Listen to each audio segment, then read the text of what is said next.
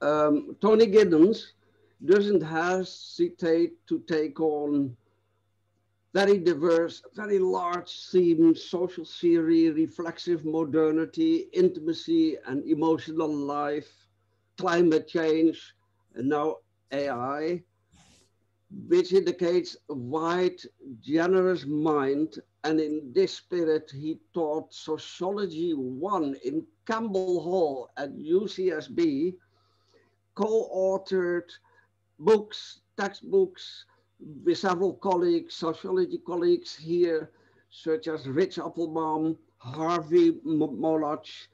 Um, so his bio includes a wide, generous mind that brings many people together. So greetings and welcome to you all, sociologists of the world unite. In many countries, I think maybe welcome to some from George Mason University, maybe International Sociology Association, sociologists from many countries that are already on the screen. That are more than I can list without wearing you out. A welcome to sociologists who are staying up late to join us. Ratna Nepal in Kathmandu, Tim Rackett in Phnom Penh, and to those who are joining us sober because they are doing Ramadan, also a welcome. Our best wishes for Verta Taylor, who is recovering at home, and to those who are joining us for this occasion new. Take into account, folks, this is a weekly occasion. Next week, this time, we are hosting Walden Bellow. So a warm welcome to Tony Giddens and Harvey Molotch. A warm welcome. And then please, Tony, over to you. Thanks for joining us. Well, good afternoon, everybody. And let me say what a pleasure it is to be with you today back in Santa Barbara. I'm sure it's lovely and sunny there outside. I look out my window, it is dark and dank in London. So it's good to have this connection. I'd like to thank Jan and Brett Ahof and the Global Studies Department for inviting me. I'd like to congratulate you on this wonderful series, Jan, because quite amazing what you've got together in this series. And it's a signal achievement, so I'm very pleased to be part of it. I'm also very pleased to welcome Harvey Molotch as an encounter with Harvey after I finished speaking, who has enjoyed a stellar career since I knew him way back in, so I won't say it, somewhere in the 1980s when I was a visiting professor at Santa Barbara. And I must say, those were fun times because we taught Social 1 together. And Harvey is just about the best public speaker I've ever come across. So I look forward to some trepidation to our encounter after I finished speaking. Anyway, welcome everybody. And hello from London. Now, the pandemic is the backdrop to more or less everything at the current period of time. But many people, I feel, start from the wrong place in discussing the impact of the pandemic. They tend to argue as though the world was motoring along okay, and then suddenly the pandemic came along and disrupted everything, and that this is what we have to get to grasp. Now, of course, to some degree, this is true, but I want to argue a different point of view, that the pandemic is as much an expression of the huge changes which are rushing through our world as it is the consequences of them. It is crucial to understand that to grasp the nature of the pandemic and its likely implications for us. This is, I think, definitively not just a rerun of previous pandemics, but something in core respects quite different. I call it, if you'll forgive me, the world's first digidemic. It sounds a trivializing term, but I mean it in a very serious sense. What I mean by this is that a range of factors are involved in the backdrop to the pandemic, but the digital revolution and AI runs through all of them. So I want to, well, one of the differences with the past is simply the speed with which the pandemic has spread around the world, which has no precedent. And we live in a world of 24-hour breaking news. I think that we haven't quite grasped the impact of 24-hour breaking news on people's consciousness. And this also is a rather central feature of the nature of the pandemic as we experience it.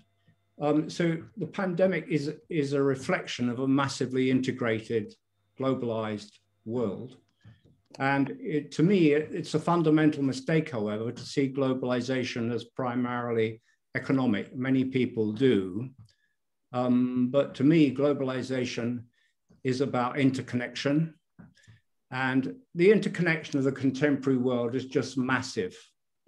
I could be a Chinese migrant in London. I could get on my mobile phone. I could phone my family back in China. I could see them, and it would seemingly cost me nothing. This is a quite extraordinary level of global interconnection. So the speed has no precedent. Second, crucial point to me, our response has been deeply preemptive in a way that was simply not possible in previous episodes of epidemics. Think of what we're doing here. We are communicating digitally. We are keeping on in a way which was just not possible before. This is true of a whole range of people across the world in many different contexts of work. Of course, it's not the only aspect of how we've controlled the pandemic, because we all know the regulatory measures that have been put into place, but it is an absolutely crucial one because it's allowed so many businesses to carry on and to limit contacts which otherwise could have been deeply consequential. And if you go back to the 1918 pandemic, there are many different estimates, you know, of the mortality rate. It could have been as many as 100 million out of 1.5 billion. Now, if you generalize that to a world of 8 billion, you can see what the outside consequences could have been in principle of a pandemic such as this. And we have contained it in, I think, a remarkable way in some ways, with all the issues and glitches around the background. The third point I want to make is the backdrop to this is a period of dazzling change. And I have, if you'll forgive me, my own term for this. I call it a world that has moved off the edge of history. By moving off the edge of history, I mean our civilization is in a moment, in a place where it hasn't been before. Moved off the edge of history, but still grounded in history. A core part of that is the digital revolution itself. And I've become absolutely absorbed with the digital revolution and AI over recent years because of its pervasive, intensive, and massively rapid impact. But it also includes transformations in geopolitics, something like a huge shift, maybe the beginning of the Asian century, but certainly a relative decline of US and European power in the face of the rise of Asia and other changes. That's a huge kind of potential geopolitical shift. Crucially, for what I have to say later, accelerating climate change. No previous generations have lived in a world where humanly created climate change is an existential risk to our civilization. And to me, that's what it is. And then equally huge changes in everyday life. I think of ethnicity, for example. big transformations going on everywhere in the potential freedoms available to ethnic minorities. To me, if I might say so, the verdict in the Derek Chauvin trial yesterday was a signal moment, not just for the US, but for the world. The Black Lives Matter movement itself became global. It will get a new impetus now, I think. My own country, the UK, has to deal with its past too. It was the world's foremost imperial power for centuries, and the relics of that power everywhere, and they certainly stretch into various kinds of prejudices and forms of discrimination. Universities here are quite deeply embroiled in all of this, since some of them have statues to pretty dubious colonial figures. President Biden, therefore, was right, in my view, to call the verdict a giant step, in his words, in the march towards justice. And this is also something I feel which will reverberate around the world, perhaps as consequentially as the original clash and incident which led to the whole thing. Now, how should we think about this emerging world? Well, there is a very famous European theorist who was a close colleague of mine at the LSE for a period, and a friend of mine called Ulrich Beck. I don't know how well known he is in the US, but he said we live in a new form of risk society where the risks we face are different, are more consequential, are more global than ever been before. Entirely correct, I think. However, my view is different from Ulrich's. I want to say we live in what I call a high opportunity, high risk society, where you cannot do a statistical analysis. You can't do a statistical analysis of where opportunity will prevail over risk, but the opportunities are huge. Many of the opportunities we have are also recent creations of this period, and they intersect with risk in many different ways.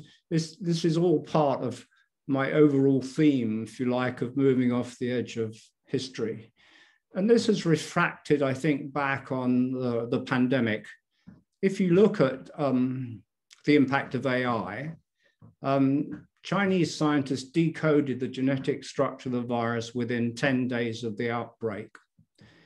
Chinese researchers then posted the genetic structure of the virus on an open access website. We owe that to Professor Zhang Yongsen. And after that, there was a certain clampdown, but this was a wonderful thing he did. A whole range of vaccines have been produced across the world. This has never been done before. Scientists can communicate directly with each other across the world. They can share databases. This is such a difference from what has happened in the past. And also, the vaccines have been produced on a huge scale. Now, we all know the issues around all of this. We all know there are huge inequalities. We all know that there are mutations happening around the world. The mutations come from the globalized nature of our world because they come from the contacts that are made. And Greta Thunberg, the famous environmental activist who I, for one, greatly admire, speaks of vaccine hoarding, and there's certainly a certain truth to this. Now, this is by way of a backdrop to my argument that we cannot just take the pandemic as something which has hit the world, but a pandemic which is in some large part created by our world. And it's against that backdrop that I want to run through some points on the future of work. And I'll do these as briefly as I can, but I want to argue the future of work debate cannot be dislocated from these broader changes. And to a large extent, it is a bit autonomous. You'll remember that when originally we sent around the prospectus for this series, I mentioned in my blurb that when I looked at on a famous search engine whose name I won't mention, look up the future of work, I got, I think, 790 million hits a few months ago. Now, I checked just a couple of days ago, and it's 2.5 billion hits. So a minimum thing one can say is this is a global dialogue. This is a global phenomenon, the future of work debate. And I have to confess, I only read 1 billion. So, you know, my standpoint might be a bit inadequate. Anyway, against this backdrop, I want to make 5 main points about the future of work. First, we have to begin by grasping how much work has already changed in recent decades. Don't think, as I said before, everything was motoring along all right, and then the pandemic simply transformed everything. If you look at the stats 30 years ago in, for example, the UK or the US, some 10% of the labor force worked in agriculture. And remember, for most of history, most people worked in agriculture most of their lives. That proportion is now down to 1%. 30% worked in manufacture. That proportion is now down to 8%. And still dropping. That is almost all the result of automation, not of offshoring. But these are huge changes already embedded in the system being hit by the pandemic. And the fact that today almost all jobs are in services is really crucial to the dilemmas posed by the pandemic. This is not, you know, this is a sort of arena of the world where you have to meet up with other people. In service occupations, you have to be with others in some sense or another, or at least in many of them. So there are already really fundamental changes in the nature of work well before the pandemic came along. My second point, work is no longer the center of life. Even if for us as committed academics, or if you're in mid-career, it may feel that way. It's said in the media anyway that I saw that if you're at Goldman Sachs, you work a 95-hour week. Well, I suppose some academics I know work a 95-hour week, and no doubt some of them are sitting here in this audience today. But I counterpose that with the reality of our stats, and I ask, how long does the average adult American work in paid work per week? The answer might surprise you. The answer is 15 hours. 15 hours, but as measured over the life cycle. Remember that people worked at one point across the whole life cycle. And it's an average stat, and you know, you could sort of dissent from aspects of it. The reasons are the wholesale expansion of education, the growth of part-time work, longer and increasingly expanding retirement, and other factors. So work seems very central, and it is, but it has retreated from life in terms of the overall lifespan already.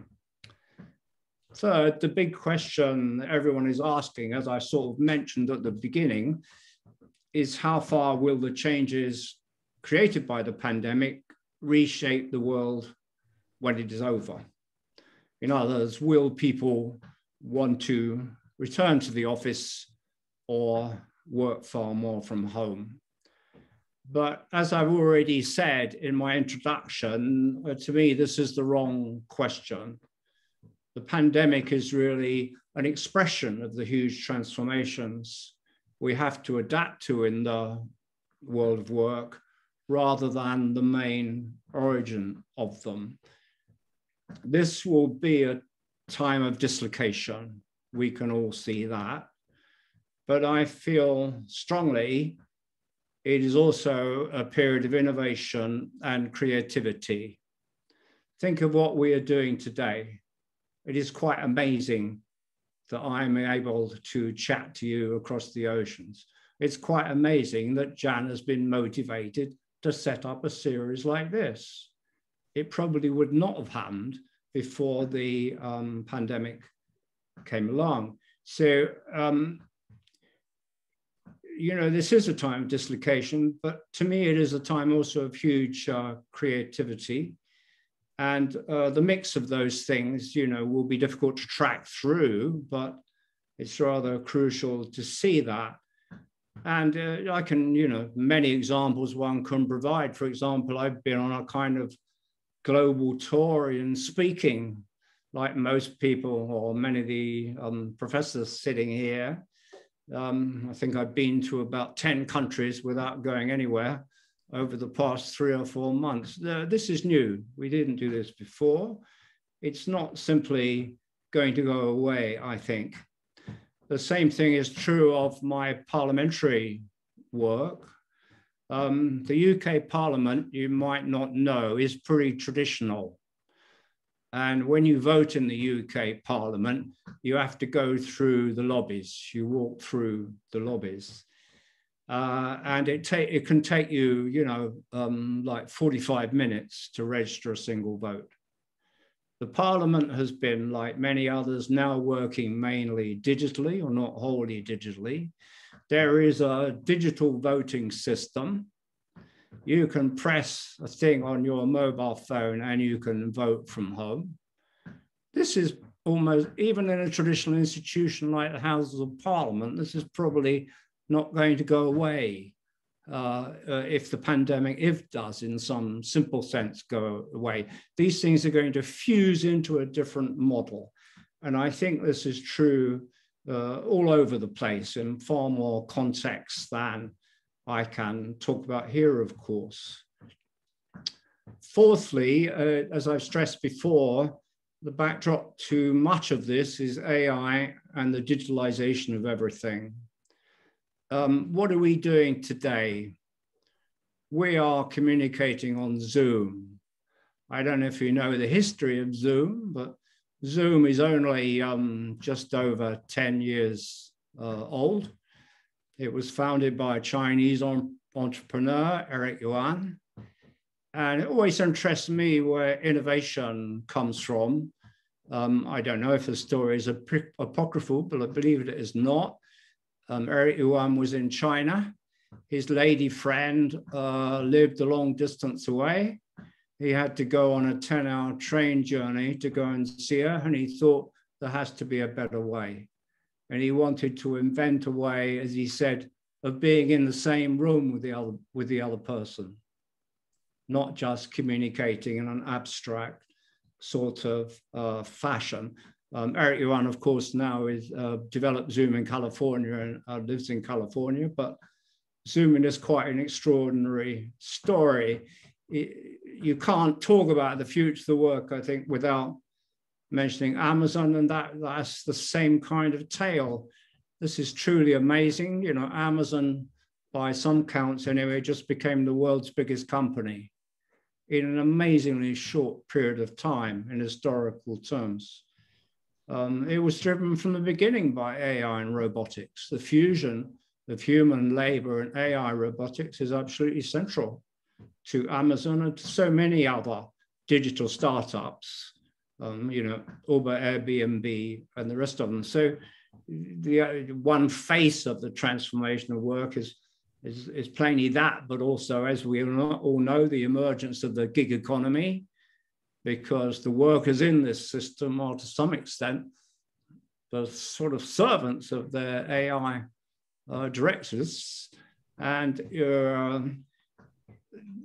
so, you know, there are just gigantic struggles going on around the world, including in California around the gig economy, which won't be easy to resolve, but where I certainly myself support much greater workers' rights, but where there are plenty of dilemmas to be involved.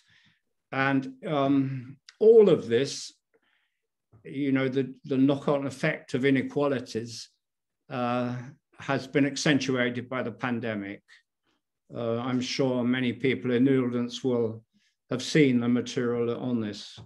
Women, again, people from ethnic minorities, younger people, more likely to have been furloughed and lost their jobs. This is true not just in the US, not just in the UK, but on a very widespread level. So you can see the huge cluster of issues which is building up for us to discuss and seek to resolve. Fifthly, a part of this new frontier, which we could certainly talk about in discussion, is what Richard Baldwin calls globotics. And I would recommend his book on globotics, The Globotics Revolution, to anyone who's interested in these issues. Many struggles and dislocations will focus all around this. Globotics is more than just telemigration. Telemigration allows us to sit somewhere and work anywhere across the world. And you have to ask yourself, if I can do my job anywhere in the world, can anyone in the world do my job? Which is the counterpart, even for academics, that is to some degree the case. Globotics is more than just telemigration. It is the use of AI to put a transformative layer on top of telemigration. Therefore, the same kind of disruption that I described that's sped through manual work a couple of decades ago or longer is now going through managerial and professional jobs and could perhaps go right to the top. You know, a core part of what I'm saying is that we're off the edge of history. We're in a world of unknowns. We cannot say with any definitive answer to many of the questions which, however, we must ask. These dislocations are certainly already affecting the professions, where quite a few professional occupations are outsourced on quite a global level. I'm particularly impressed by the work of Richard Susskind, that's Susskind, in the UK, on the future of the professions. And he mentions many examples, for example, in the legal profession, where there are online courts and many such phenomena, which are also being speeded up by the situation in the pandemic. So if you put this all together, it's just a huge, huge package of change, which adds to the sort of swell of change in the period I feel in which we're living. And there are so many issues, you know, I go over these things in an analytical way, but there are many, many aspects of discussion which I hope could be raised afterwards, or we could chat about some of them. Now, are there any counter trends? My answer is yes. And the counter trends are just huge. And this is a point, I think, of globally significant conjuncture, if you'll forgive me using a kind of rather exaggerated language, or I don't think it really is exaggerated. If we come back to the pandemic, we all know it's a lesson in our own fragility. But it is far, far more than that when you pack it into the wider changes going on in the world that I mentioned. And I think that does allow us to look at what's happening as a sort of gigantic counter-reaction to some of these trends, which could produce revolutionary changes in the world of work and elsewhere. I think one can say with some confidence, this is the end of the neoliberal era, where neoliberalism means the idea that markets have the solution to everything. The markets are collectively more rational than most human beings can be. The neoliberal era has probably been the dominant ethos of the past 20 or 30 years. And this is therefore another huge change to pack onto the others, at least in my view, it is. And we know all about neoliberalism. In this country, we had Mrs. Thatcher. Mrs. Thatcher was a devotee of large-scale transformation driven by the marketplace. But interestingly, like quite a few neoliberals, somehow link that with inherent conservatism. And there is that contradiction there, I think, in political neoliberalism anyway. So I think this is not the end of the era of the importance of markets, of course not, of market competition or anything like that. It is the end of a certain era, though, I think, of its intellectual and practical dominance. What I mean by this is the activist government is back. It's back big time, and it's back on a sort of planetary level.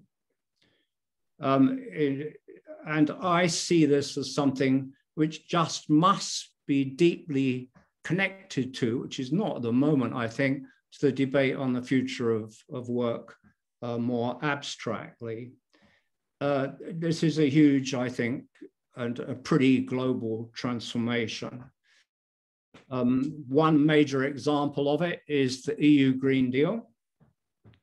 The EU Green Deal has been worked out in a pretty systematic and detailed fashion. The European Commission and the constituent nations have sanctioned it. So it's not just an abstract phenomenon of the future.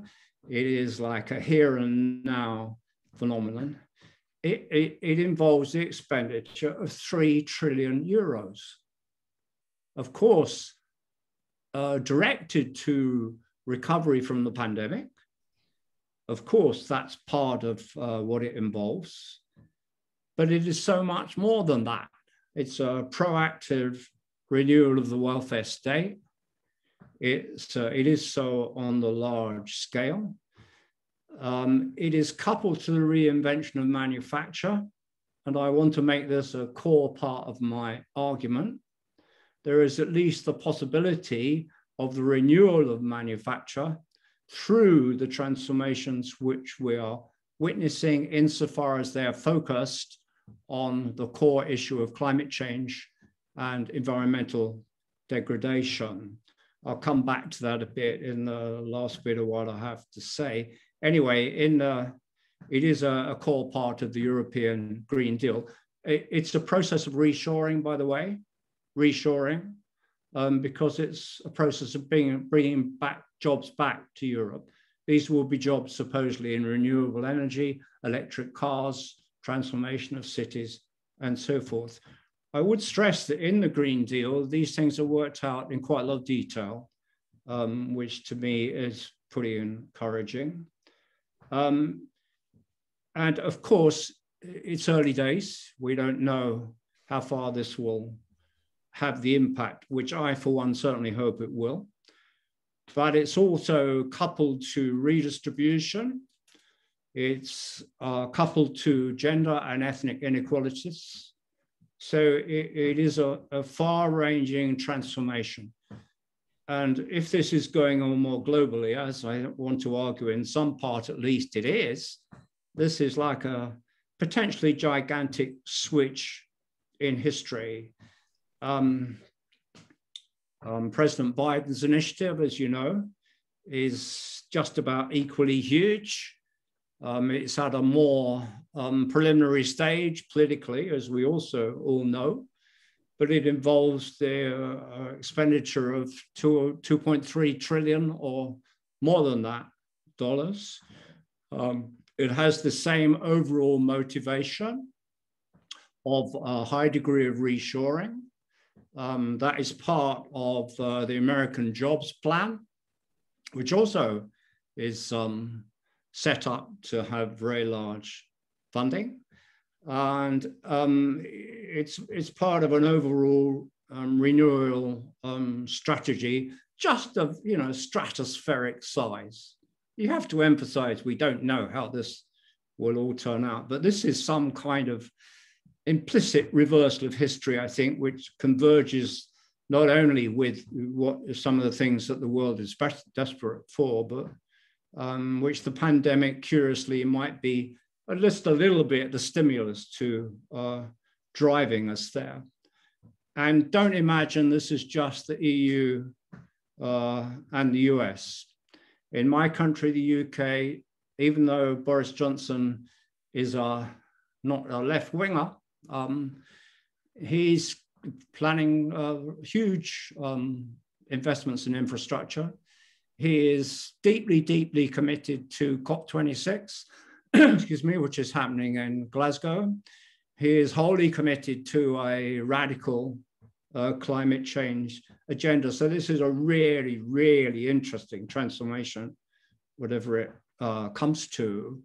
And I think you can see the global spread of it if I just list a few other cases, because this is a global thing. Agreed, it's an experiment.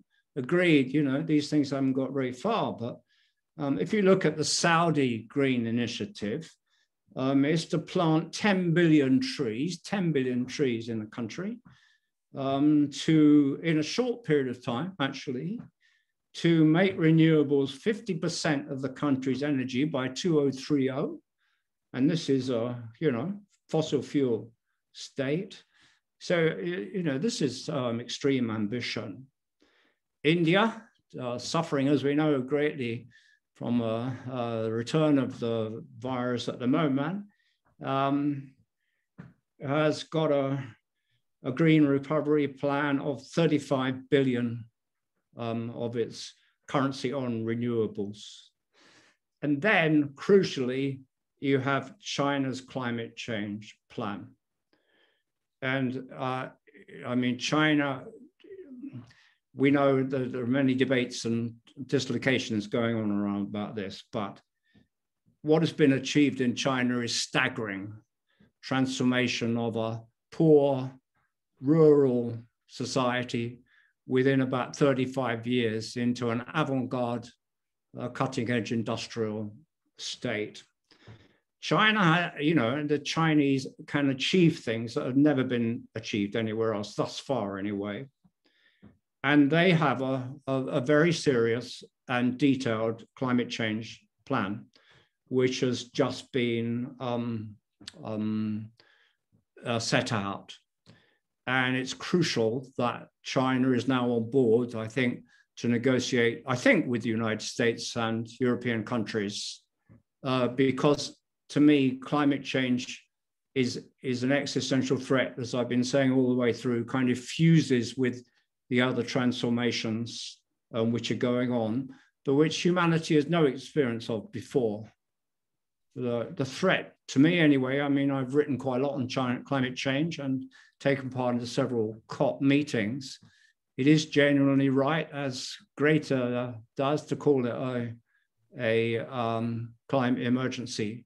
There may only be 20 or so years before it's too late to go back, short of some amazing technological innovations. So there's a very interesting little tale here I'd like to just say in concluding, because if you remember, Greta went to a meeting of world leaders about a year and a half ago, and she turned up there and she said to them, look, in the pandemic, you've pulled out all the stops. You've energized yourselves. You've got a global response. Why can't you do the same with climate change? There is just a chance. A lot of this is, at the moment, plans rather than actuality, but there is just a chance that the pandemic may have inadvertently, as a sort of unintended consequence, generated the impetus which would allow us to deal with what is, to me, as I said, possibly the most fundamental problem of our time in terms of at least potential existential crisis. For anyone sitting in the audience who wants a sort of alert signal to climate change, I would recommend the book by my colleague in Cambridge, Peter Wadhams, who's the head of the Scott Polar Institute, one of the greatest experts in the world on the polar region. He wrote a book called A Farewell to Ice, which is sort of riven on my mind, in which he analyzes out how far it's gone, the melting of the ice, how close we are to a point of no return. So, you could say of all the changes that have taken us off the edge of history, climate change is the most profound. I leave you, if you'll forgive me, British fashion, with a couple of jokes. They're not in very good taste, really, but two planets are chatting to one another. And one planet says, "Oh, I don't feel very well." And the other planet says, "I think you've got Homo sapiens, but don't worry, that doesn't last very long." I told you it was in bad taste, but it is a kind of wake-up call. And the other joke is about supercomputers, because AI has been the other theme of what I've had to say here. A group of scientists get together and they build a massive super quantum computer. Massive, it takes them months and months. And when the quantum computer is finished, they switch it on and they ask the question they design it to answer: is there a God? And the supercomputer says there is now. Well, that's not quite my view of how things are.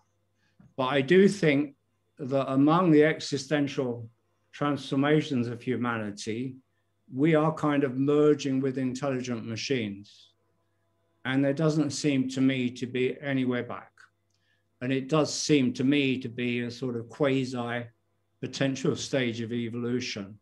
How many of you don't have your mobile phones right by them? What do you feel when you when you lose your mobile phone? You feel totally lost. Well, your mobile phone is a supercomputer which is more powerful than those that sent human beings to the moon 60 years ago. So it would seem to me there is a kind of existential moment for humanity, which is about the sort of fusion of our lives with intelligent machines, in a way that takes me back to my beginning. And I'd like to thank you very much for your attention. So much, Tony, marvelous. Please, Harvey, over to you. I'll have to ask people to speak up because the sound on my computer seems to have suddenly almost disappeared. Yes. Tony, thank you very much. I know I speak for all of us to welcome you back, if that's appropriate, in various ways, and to particularly welcome what seems to me to be a note of optimism and sorely needed by us all, and not to cite chapter and verse of pessimism, but your optimism is, I think, especially significant for us because we're aware of the very thin margin by which our national regime, but only our national regime, has been brought along and saved us from the most dire consequences that you've flagged as at least a possibility. So we now have, based on your talk, the China hope, which is that in order to keep up with our competitor, We just may be dragged into something decent. It's sort of a Chinese Statue of Liberty in the American harbor that in order to remain in the running, we have to now follow the path of China.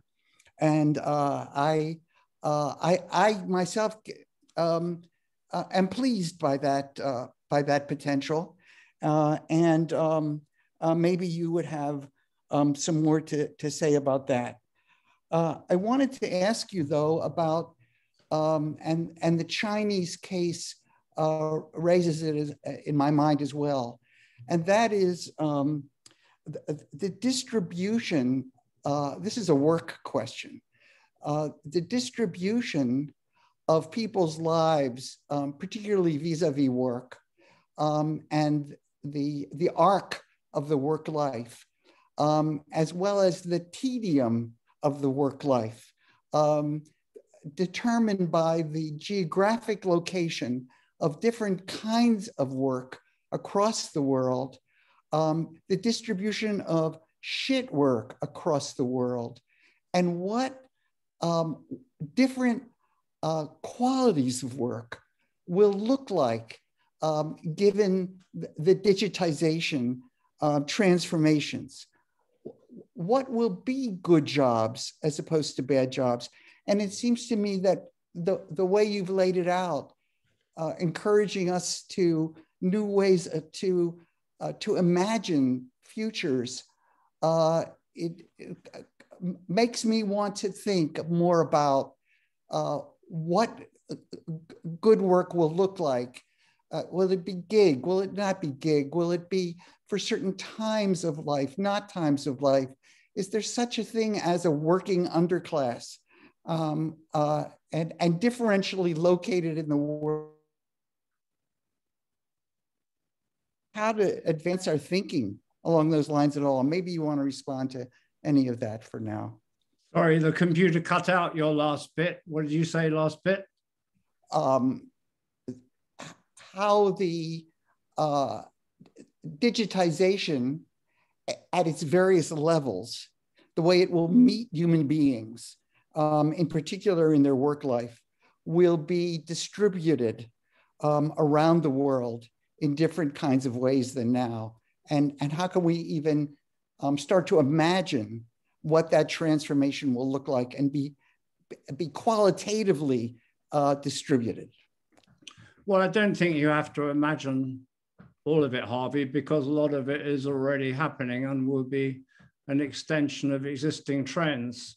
I mean, it's not what we do is work, right? And I can't see that universities will simply stay the same after this episode. Of course, people will want to go back and be in physical lectures and will want to go to meetings and so forth. But quite a lot of it will not go away, I think. And that will certainly include, I think, a much greater range of digital communication such as we're doing today. And that might be extended by the use of virtual reality. I mean, I'm supposed to be speaking in a series later on in the year where they're using avatars and we speak through avatars who communicate. So there are all sorts of structural possibilities to that, but that's something that will affect universities pretty profoundly. And I think most aspects of the workplace, I think if you take universities as another example, there are going to be probably quite profound changes of other sorts, which will happen to university institutions as a result of this. I mean, for example, students, certainly for the moment, won't travel the world in which they did before. There might be a vast extension of online learning, I feel. The Open University has been in existence in the UK for quite a long while, and it sort of was a bit of a dead end. But I think we will, as in many other forms of workplace, get sort of new fusions of co-presence and digital connection. And this will certainly feed over into global research. I blooming well hope it does, because a frontier of global research is climate change.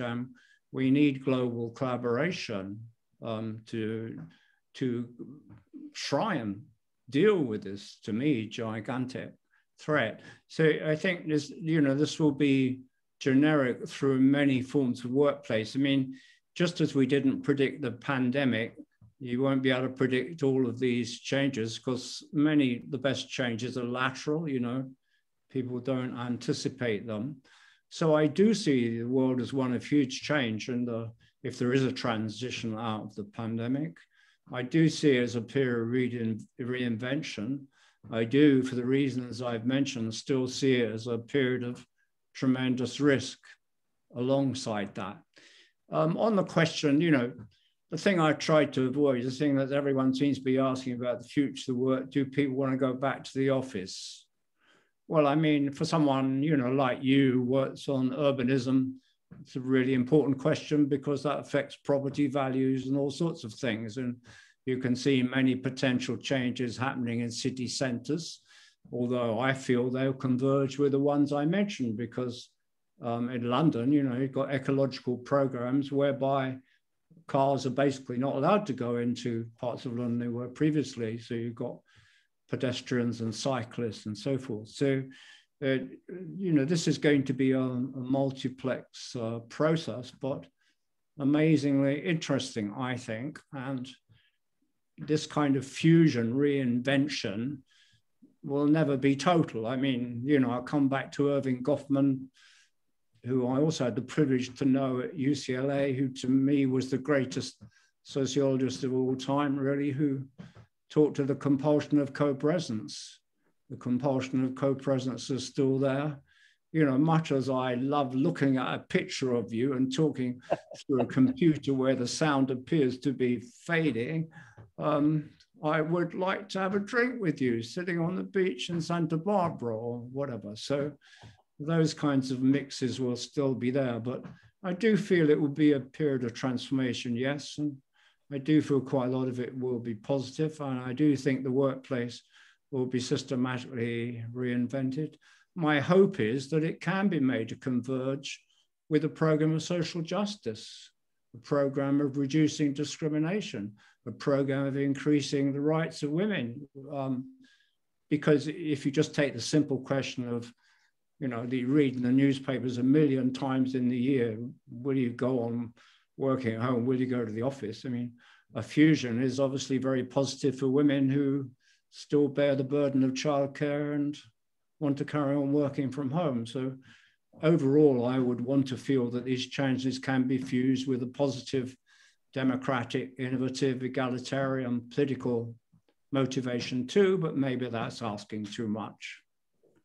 So I think that if I'm right about this, that it might be time to open this up to the audience, Yes. Jen. Is that a possibility? Yes, exactly. I have to warn everybody. My computer, has got this connection to the Parliament, and for some reason it's caused another glitch in the sound system. So you're all like whispering mice to me. So. Well, all right then, let me speak up. Folks, a practical point. Tony has to join Parliament in 1:45, so we have a limited time. Let's group questions. I see a question from Rich Appelbaum, and we can combine that with a question from Mayfair about surveillance, and then there are 2 others following that. Please. So Tony, maybe our avatars can get together for a drink. Yeah, could I ask you all to shout? Yes. Another feature of the digital age when it lapses. So a couple of points I want to make. Your optimism is great, and it echoes Marx's prediction in the Grundrisse that technology would replace labor and we'd all be hunters and poets, the German ideology, all of that. So I wonder if you do see a time somehow where the, work week globally will be replaced by, by machines, and we can all be poets and writers. I also want to raise a couple of negatives. And one is I'll just answer that. Can I answer that question first, Rich? Otherwise, I'll probably won't go on to the second. Because can you just repeat the last bit of it? Is will human beings become redundant? Really? Yeah, right. And well, I think the answer to that is no. At least in the foreseeable and relatively immediate future. I mean, for anyone interested in a specific field, narrow field of the future of work, MIT had, I think, a study that went on for 2 years about the impact of AI and automation on the workplace. There's a lot of detailed literature on that for anyone interested in those reports.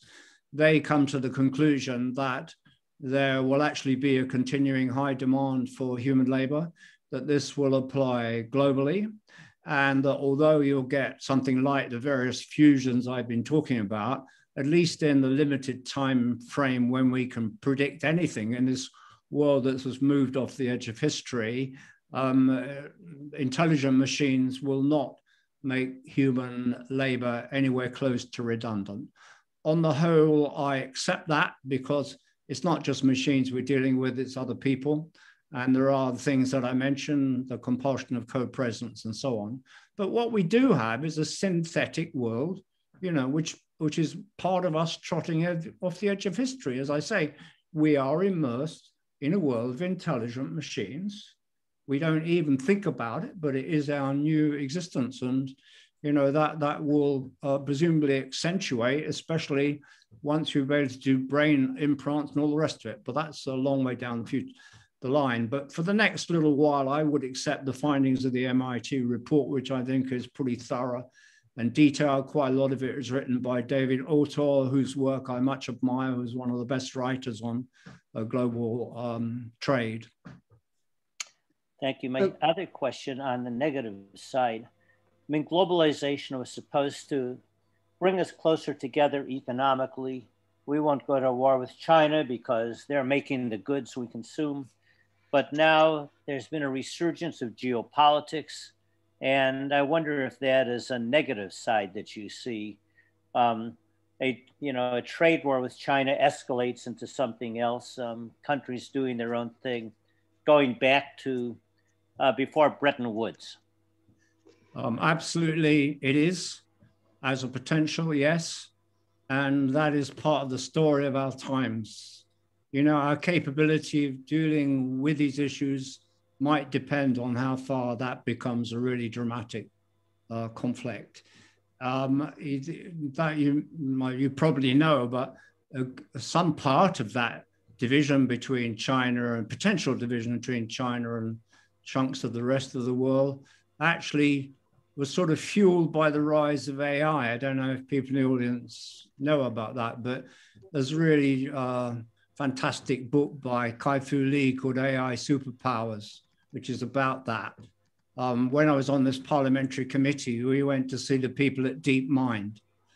DeepMind invented a supercomputer that beat the world champion at Go, a game much, much more complex than chess, caused a sensation in Asia, was watched by hundreds of millions of people, but riveted itself in the Chinese consciousness. And China said, we must compete. China said, we must become the world leader in AI. That is a core part of Chinese government strategy. And as I said, one of the things I deeply admire about China is that it gets things done. I think in this context, in the context of climate change, I do hold out the very possibility this is a real ray of hope for humanity. But this is there are huge geopolitical tensions here. And of course, they converge with other geopolitical tensions, viz. Russia, to some extent, India. So complex situation. But I certainly think that this is from so many reasons, I said, a crux of history. And AI, geopolitics, as I said at the very beginning, deeply involved in that. Please, over to Mayfair. Hello, Tony. Long time no see. Yes, indeed. Lovely to see you. Okay. And So, just about hear you. okay, I'll talk louder. So my question is regarding surveillance, because China is ascendant in AI. Surveillance, facial recognition, all that has been, to a certain extent, deployed by the state. So now that China is technologically almost dominant in that, I see dangers. And then the other issue is Can I answer that one the first? nation state. Could I answer that one? Could I answer that one first? Okay, go ahead. Yes, all this is a core part of what we're talking about, because China has a state-driven system which does operate through, I have to say, a large degree of popular consensus because of what's been achieved, fused with, pretty generic market economy with huge digital companies, which the state, however, will confront if they go beyond a certain border. And as you say, digital surveillance is a core part, as it were, of the Chinese way of life and is built into this system. Face recognition is in turn a core part of that. And of course, that has worrying edges to it. On the other hand, we know that in some sense, the virus originated in China. I don't think through anybody's fault whatsoever. It was a result essentially of deforestation. It connects with actually climate change issues again. But China has also mounted a massive response. And so I think the Chinese model is quite mixed. But yes, surveillance is a huge part, and it's kind of built in everyday life because, you go on Alibaba or something, state picks up all the data. And that's where the situation is. Of course, how it will evolve further, one cannot quite say. There are very strong elements of surveillance in Western countries too. For those who don't know it, we have kind of neoliberal model of surveillance. For those of you who don't know the book on surveillance capitalism, that is the best book on these issues, I think. Shoshana Zuboff. And we live in a surveillance society too, but this is neoliberal. It's driven by advertising. More or less everything you do is recorded and sent off to advertisers. If you use a major search engine, whose name again I won't mention, you can cut off that data sourcing for a little while, and then they immediately ask you to do it again. So you can't really function too well that way. This is a deep-suited surveillance society, but driven perversely by the mechanics of neoliberal capitalism by advertising. I don't think we even are wholly conscious of how deeply advertising has been driven into our lives. And I don't find that a happy situation. I don't want all my data sent to all these bloody companies, even if I might be interested in some of them. So I don't think the situation is totally different from that in China, except obviously the role of the state is different. Sorry, what was your second question? So it's with this sort of weakening of Western powers, do you think in the West, given China's success at controlling the pandemic with a very strong centralized state, there will start to be questioning within the West about the advantages of this kind of ultra individualism and libertarianism? Well, I think it's more accurate to say there will be a range of conflicts and dislocations around that, as are actually happening already, because you cannot actually control coronavirus without a significant role for data management. A good deal of that data management has to be in the hands of the state, in some sense of the term state. And therefore, surveillance is, in that sense, a key part of handling the pandemic. I mean, you want people to be tracked. People voluntarily agree to be tracked mostly because they know it is a wider social consequence. So you do have a whole series of issues lined up here, that's for sure. I'm not sure that it will lead towards anything like an authoritarian surveillance type state, however, because of the different composition of the Western countries. But as we all know, there's fertile grounds for conflict here, and many such conflicts are going on because, for example, you know, I'm a believer in freedom of speech. I'm a believer in the right to mobilize. So I have some sympathy with people who came into the streets in Germany and protested against the wearing of masks. I don't think it's something I would agree with, but I think you should have the right to protest. So treading a line between those two things, you know, is going to be pretty difficult in the immediate future. But I think it can be done. And I mean, we must, I feel, somehow get to grips with these existential issues, because this is a civilization on the edge, I think. I think climate change is a big part of it, by no means the only part. On the other hand, it's a civilization which is gigantically successful. So it's that set of contradictions which we have to tread the line.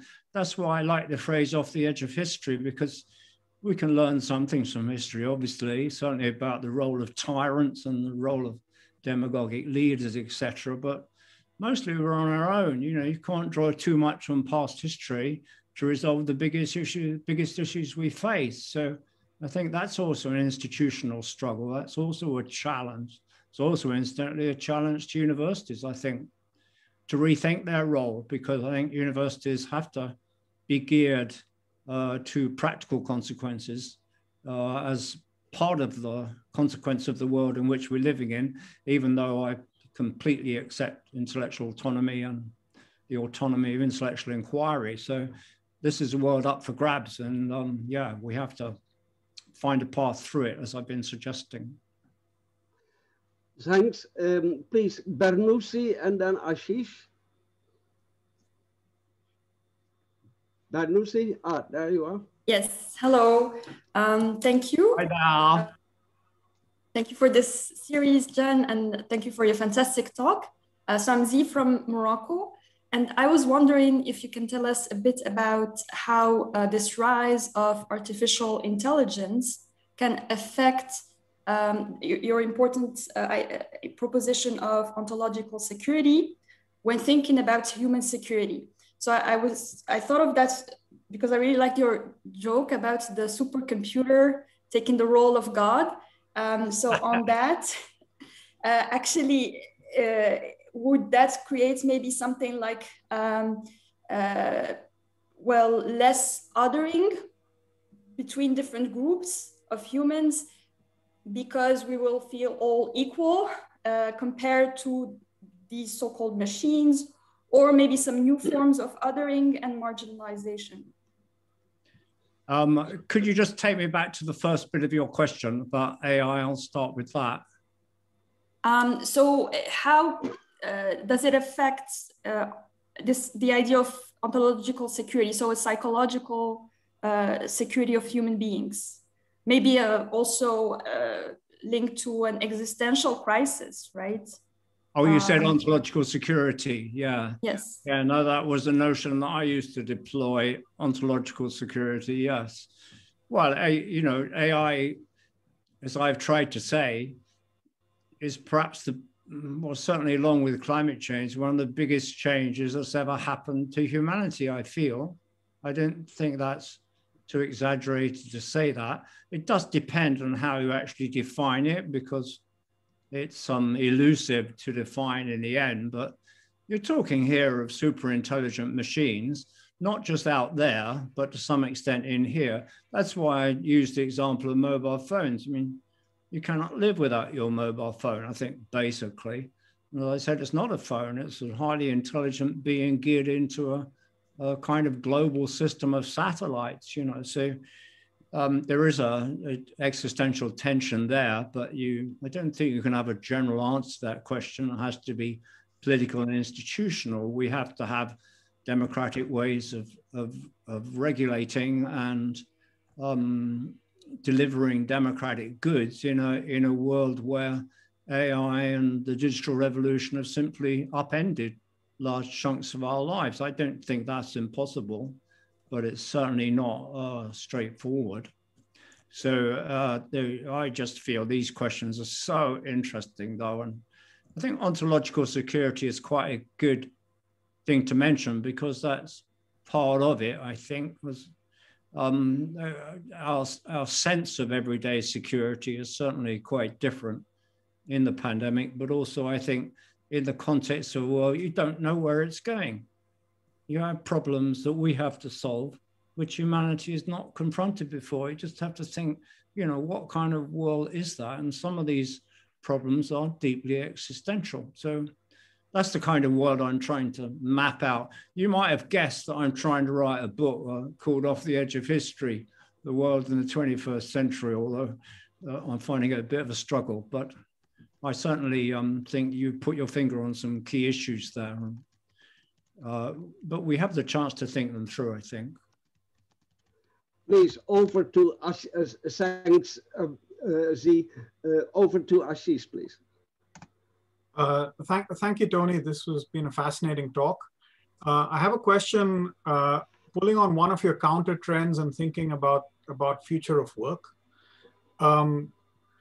So one of the things we see is labor moving out of manufacturing, labor moving out of agriculture, at least at the national level.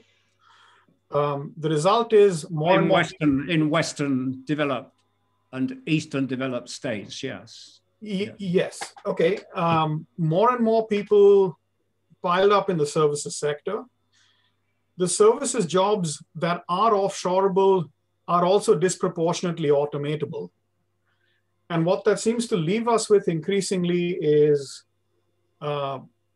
jobs that are left, particularly in the West, but I think this is true in the developing world too, that are not offshoreable.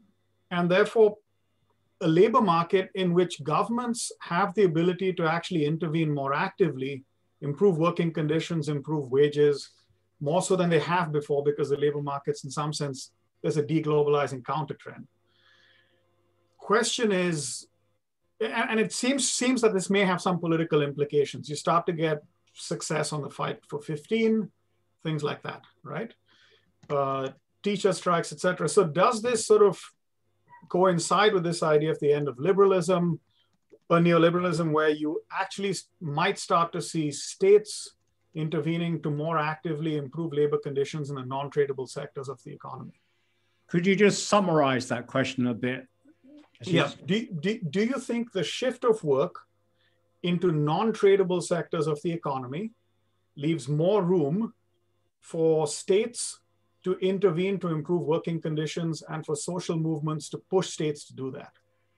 The answer is yes, I think, but not just because of changes going on in the workplace or in manufacture and so on, but because of the larger conjunction in the world that I was describing.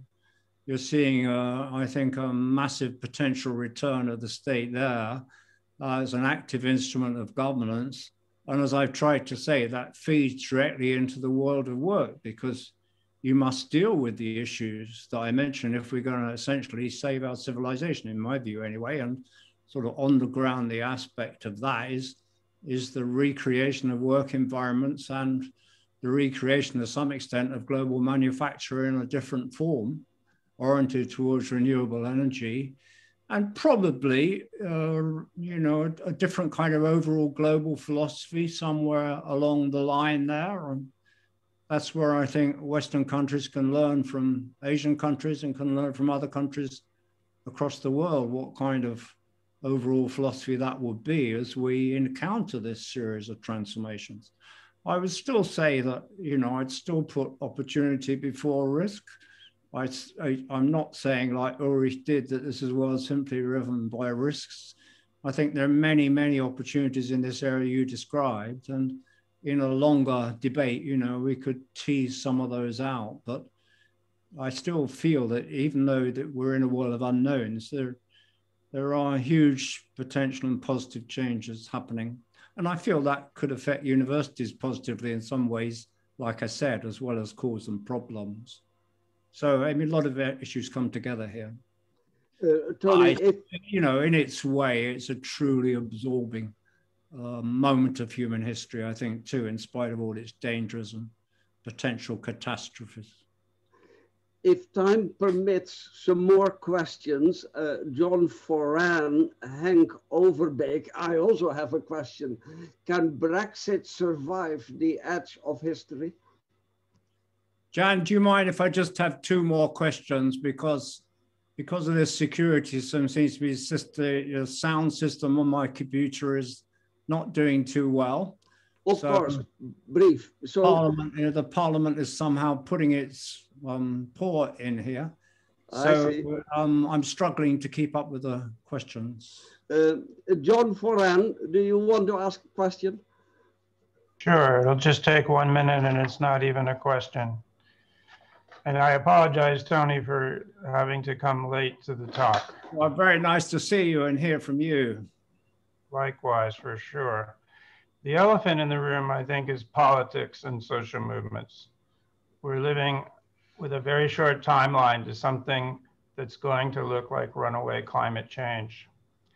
So I think that the climate crisis and its allied crises, the democracy deficit, the logic of global capitalism, the cultures of violence that permeate our lives, the unending pandemics to come, and the racism that the Floyd uprising has foregrounded has to be on our minds all the time and push those of us who see this, and there are many of us, and it is we, the peoples of the world, the young, the frontline communities, the citizens who see themselves as Earth citizens, who logically must and probably will be the drivers of saving humanity and much of the non-human world.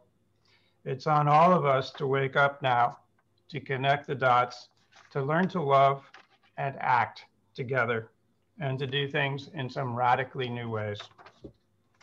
Thank you. Let me say, I would have been proud to make that statement myself, because that more or less summarizes how I feel about the state of the world. And I think you put it very accurately, because what you've described there is precisely, you know, an intermix of positives and negatives that we have to deal with. And I think it's up to us collectively, individually, to sort our way through these, recognizing, however, that you can't draw too much on the past to do so. And I think you could focus any of them down if you wanted into particular institutional contexts. And I suppose I would even again give universities an example. How should universities respond? How are we going to reshape them? Are we going to be able to deliver knowledge to a global audience? Are we going to be able to contribute to this quasi-existential crisis which we face? Or I think that universities should be pioneers in some of these things that they have in the past, but I very much agree with the way in which you've sketched out that classification of dilemmas and possibilities. What it means is we need people like you and other people, you know, to produce the kind of avant-garde thinking which at this point I think we have to have. And some of that has to break fairly bravely from established traditions of thought, I feel. But we're in a kind of global experiment with humanity, I think, which we've somehow designed ourselves. That's why we have to try and be pioneers. We're in a new land, we're in a new universe. But I would repeat the issue, you know, the question that in our personal lives, in our global futures, it is a huge mix of opportunities and risks. We all have the chance, I think, collectively, individually, to plot a positive path through it, while recognizing there are catastrophic risks along the way. But thank you very much for those observations. Please, final question, Henk Overbeek, Amsterdam. Thank you very much for your wonderful talk. And let me just raise an observation on a point you made a little bit earlier of the current crisis possibly spelling the end of neoliberalism. And if neoliberalism is about the rule of markets, then I agree that you might be right. But if neoliberalism is, first of all, as for example, Quinn Slobodian has argued, is first of all a political project to disempower the working class and the left, then it would seem to me that the AI society is the ultimate version of neoliberalism. What would you say to that argument? Yeah, I think you're entirely right. And I would do the same thing to separate economic from political neoliberalism. On the other hand, the two have quite often historically been tied, as was the case in Thatcherism, I think, in my country. I think, yes, it's the end of the period of economic neoliberalism as a dominant global ideology. I don't see any way back for that, even though, of course, the all sorts of issues to be resolved and all sorts of difficult paths to tread ahead. But we can make, I think, positive gains from that. That's not the same as saying we don't need a substantial role for economic markets, which would be absurd, because of course we do. We need financial markets. We need them to function effectively. We need to some extent marketize environmental issues if we're going to motivate people to deal with them. So I'm not decrying the role of markets, but there is a new synthesis emerging, I think, and that is absolutely necessary. I think you're right to separate that from directly political neoliberalism because, you know, I used to teach at the LSE. The LSE was where von Hayek was. You know, he was the pioneer, if you like, of economic neoliberalism, or if you want to call it that. The political version is different. And I mean, I'm a social democrat. I'm a believer in the active role of the state. I'm a believer in the need for active redistribution. I want that to be achieved while still at the same time generating local and global solutions to the climate crisis, because I see that as perhaps the overriding crisis of humanity at the moment. I know that view is not shared by everybody, but having worked, I think, fairly deeply in the field, that's my view. This is a limited time span that we have to cope with this. So, you know, it's just a huge task to fuse all these things together.